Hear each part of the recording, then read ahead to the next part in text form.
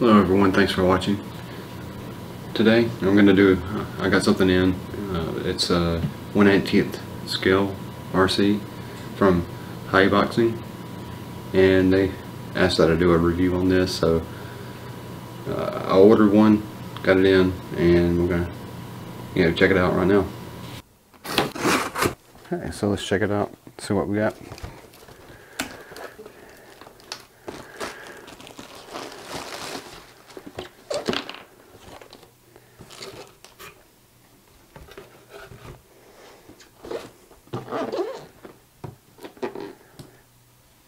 So it's the Haiboxing Rampage, but it's supposed to be the one with one of the buggy bodies on it.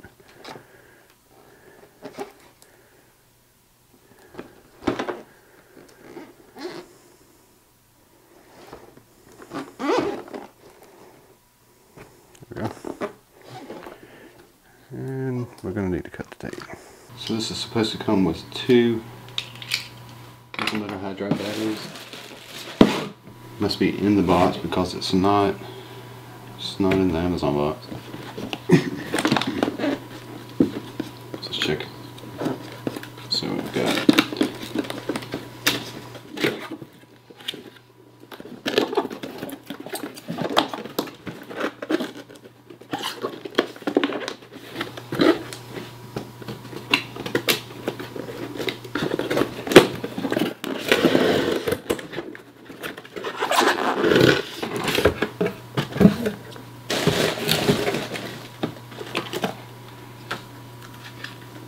an instruction manual.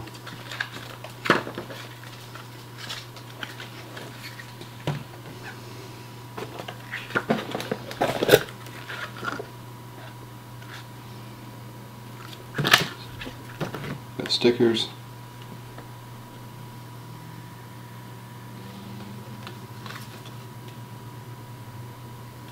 And a warranty card.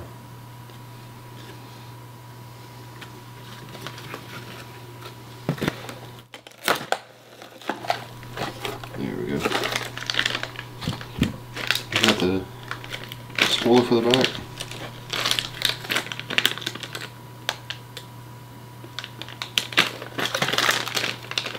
Got a charger and some pins to hold the body on. It's a USB charger that connects directly to the nickel metal hydride battery. Got 650 milliamp, 7.4 volt nickel metal hydride battery.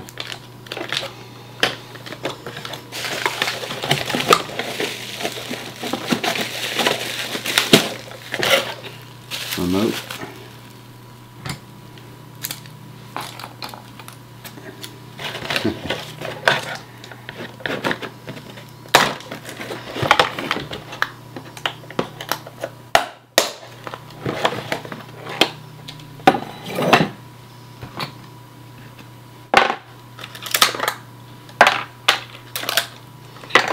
And the RC. Let's check out the remote here.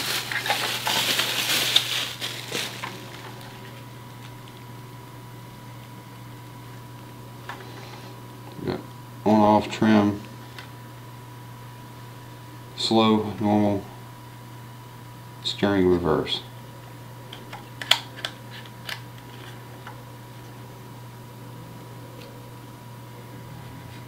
Slow, normal, steering reverse, trim.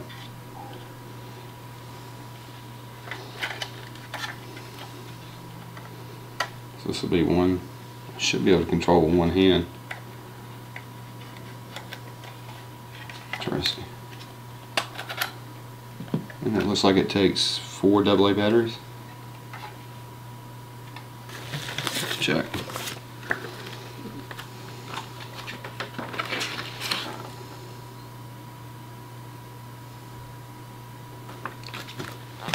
Correction, that's 2.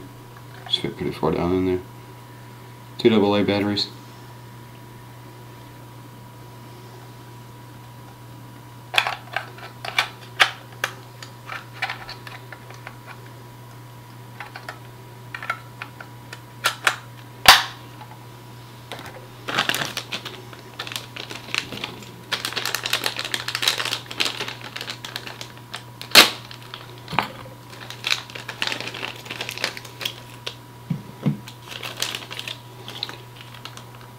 an extra set of pins, so it's 4 pins for the body. Here's the charger.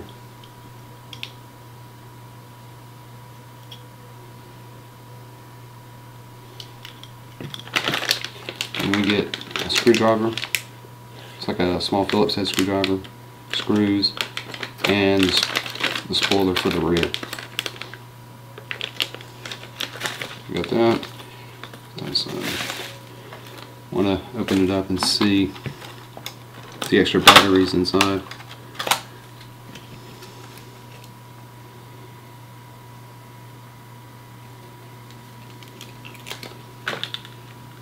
Let's pull this off.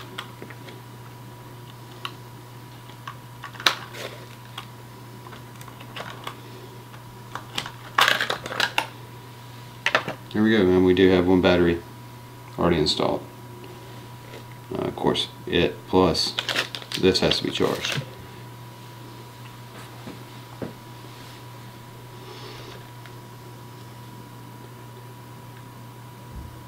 We've got washers over the post for the body, just foam.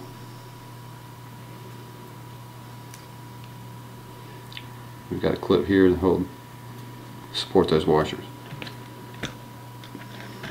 It's like spring-loaded shocks.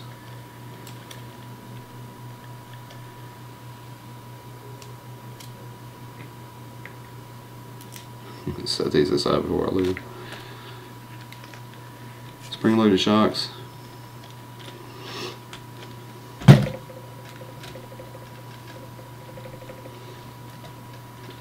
The movement's smooth.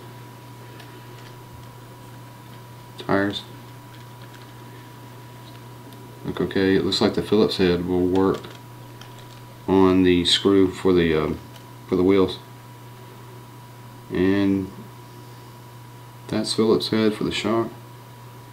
The arms. Looks like pretty much everything that I can see. Just initially glancing at it, looks like it'll take that Phillips head screwdriver. Let's check that out.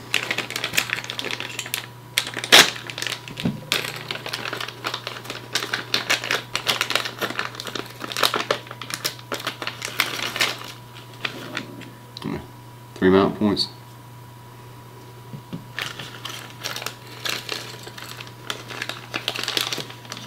Let's see, 2, 3, yeah, we got 3 screws. So this should go onto the body. It's going to go onto the back side here. Those 3 mount points will match up to that. So we've got, we'll end up having it on here like this. Oh, I'll get my hand out of the way. End up having it mounted like that.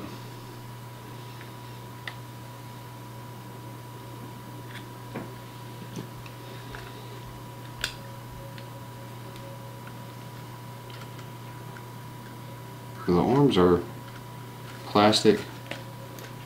Looks like the drive shaft there may be metal.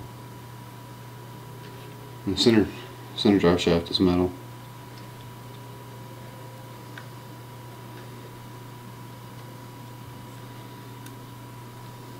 Cool. So I'll have to look and see what these two end up connecting to. Actually, that's just mess added in there. So we connect the battery this way, and it's grooved.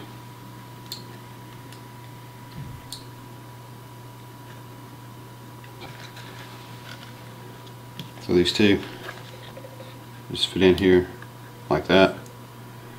It's grooved, so you can only turn it one way. So I'll get that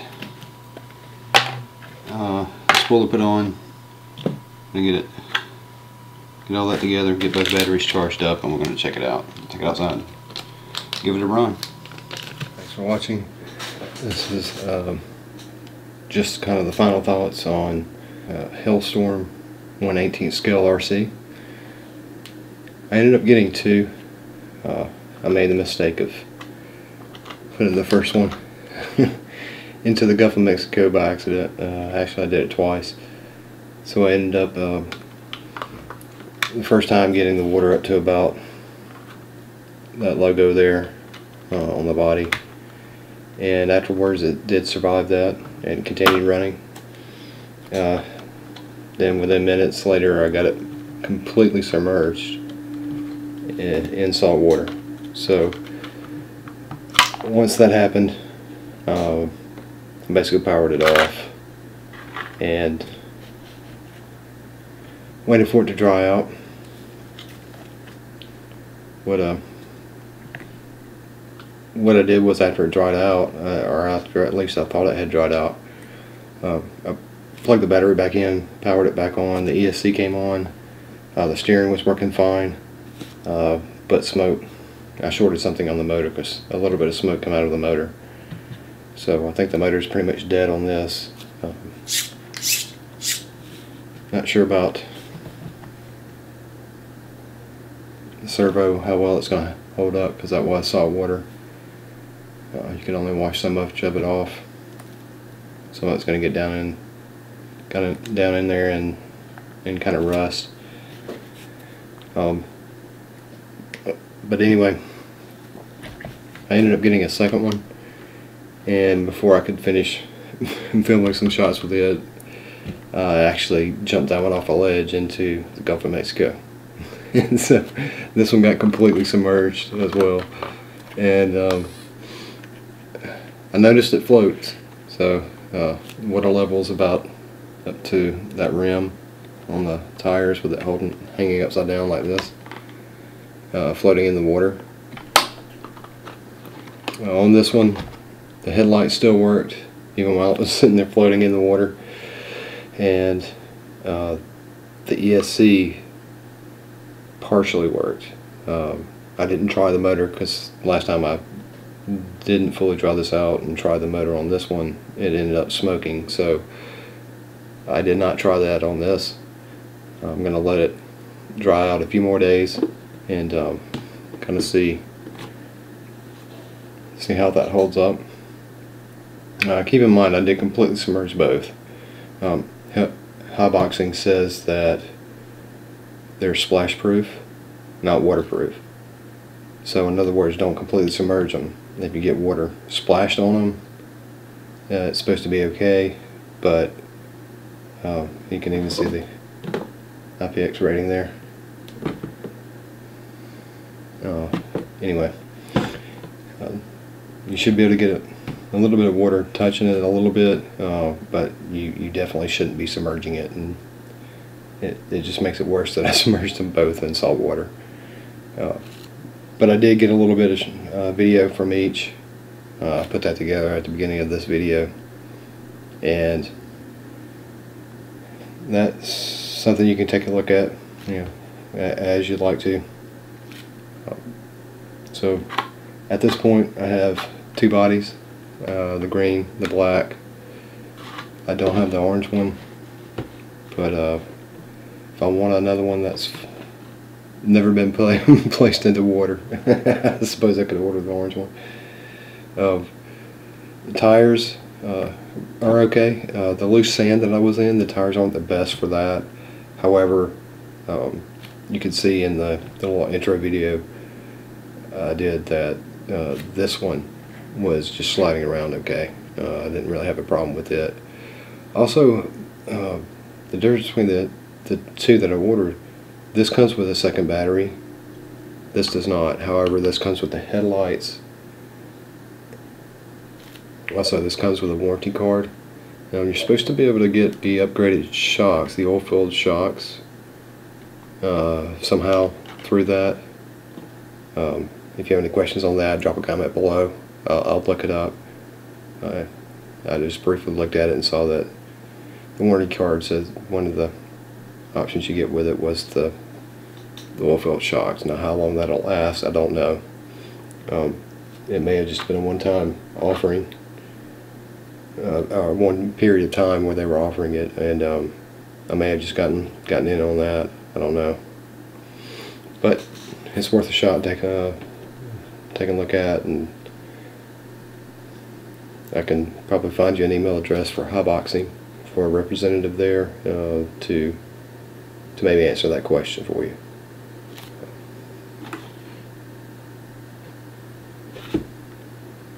The green one was item number 18858. These are recommended for, looks like 14 plus years and older. It's ready to run. They're 4-wheel drive, 2.4 gigahertz. The shocks are spring that come with it, so this is, it's just spring-loaded shocks, not oil-filled shocks. They do have an option for oil-filled shocks, and that's a hop up you can get. It's a 380 motor, and they say it runs up to 36 kilometers per hour. I can tell you this one was definitely running fast. I didn't have this one in high speed mode for long. There's a switch on the top, high speed, low speed, or slow speed, normal speed. This one I didn't have in high speed for very long. This one I did have a little bit longer, and it was running really good. I was actually really enjoying having this one out. I'm sure it would have been the same for this had I not submerged it in the Gulf of Mexico.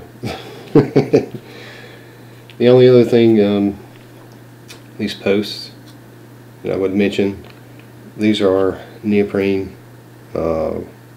washers. And I'm sure if you can buy them on Amazon or not by themselves, but I know you can buy little squares of neoprene. You might could cut some out of that if you happen to have any of those lying around, or if you prefer to order those. There's some rests on the post back here, so there's no issue here. But this, there are no rests, so there's a pin through each one of these, and on top of that pin they put these little pieces of neoprene to protect the body. I normally wouldn't mind that, except they fall off easily. So just a heads up on that.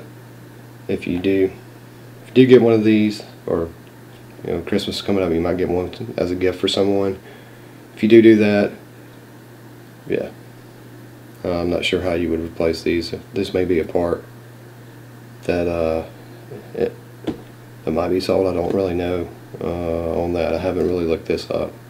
But if you do have any troubles with the little neoprene pieces, let me know. I'll see if I can find the information for you.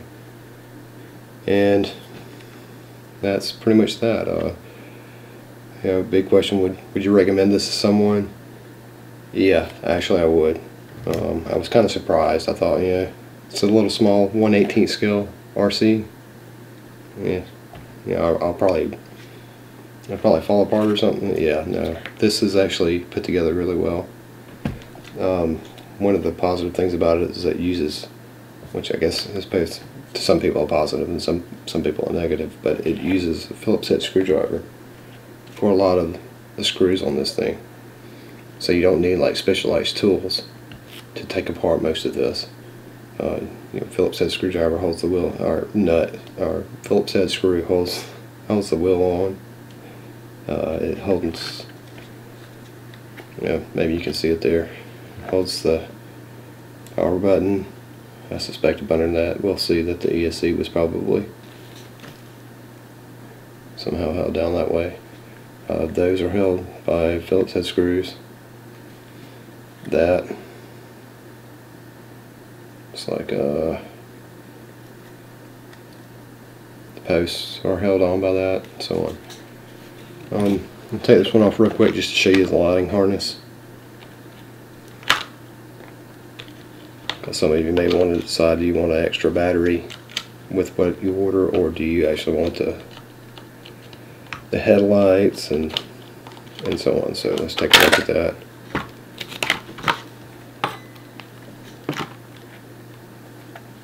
So there's the wiring harness for the headlights. It's just two LED lights that fit inside the back of each of these, and I had to get a pair of pliers to get in there to actually get it, because it's way too small for my fingers. But it just fits You just run it through there, and it fits in that secondary port. I didn't have any problems with that, even while I was floating upside down. I mean, I did a nose. I took it off a ledge and did a nosedive straight into the water. So I know the LEDs got submerged. Oops! I just noticed one of my shocks is broken. Anyway, the LEDs that get submerged, and basically all of this got submerged, and strangely enough, the power is still working fine when I pulled it out. Apparently, it may not be broken. It may just be that it came out. I was jumping around or something. But yeah, these spring shocks have an oil field upgrade that you can buy. I don't have those, or else I'd show those to you, but that's it. You can still see that they've got sand still buried up in this one.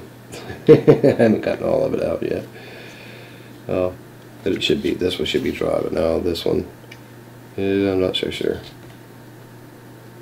We'll see. But anyway, yeah, I'll let you all know how that turns out. If the motor is fully burned up on this, then maybe I can recover the ESC off of it, maybe any of the other components, and use them on this if this motor still runs after it dries out. We'll see.